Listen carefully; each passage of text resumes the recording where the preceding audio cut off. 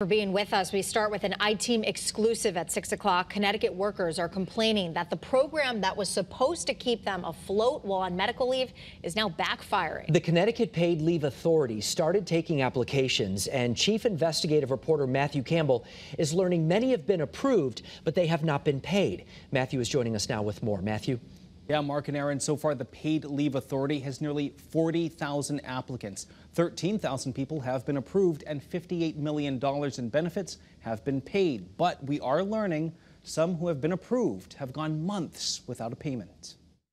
I'm Dory Kalos. I'm 35 years old, and I applied for and was approved for the Connecticut FMLA program, but I still have not seen a dime. I'm Candy Windsor. I'm 75 years old, and I have a problem with the Family Medical Leave AFLAC of Connecticut. I have not received the full amount of money since I've been out February 7th. My name's Bob Moreau. I'm 64 years old, and my problem right now with the Connecticut Paid Family Leave is that it's been 2 months that I haven't received a dime from them.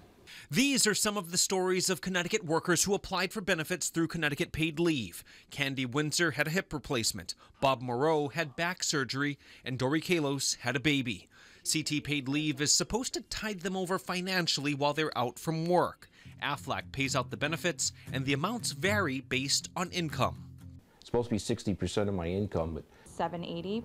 All reached out to the I-Team, raising concerns about the program's efficiency. Windsor's payments haven't been in full, Kalos hasn't received any payments, and Moreau's application has been pending for weeks. With no money coming in from their jobs or the state, some are really feeling the strain.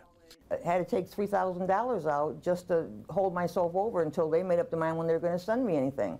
We took those concerns to Erin Chiquette, the Chief Operating Officer for CT Paid Leave, who acknowledges there have been issues. We have heard those frustrations, and we completely understand it. Our program exists for people to get that income replacement when they can't work. So when there's delays, we understand that's a problem, and we're trying to work through it.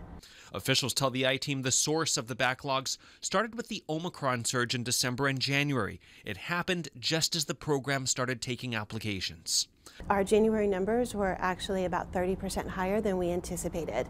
Officials say as applicants were navigating this new program, they didn't realize that simply having COVID and quarantining was not covered.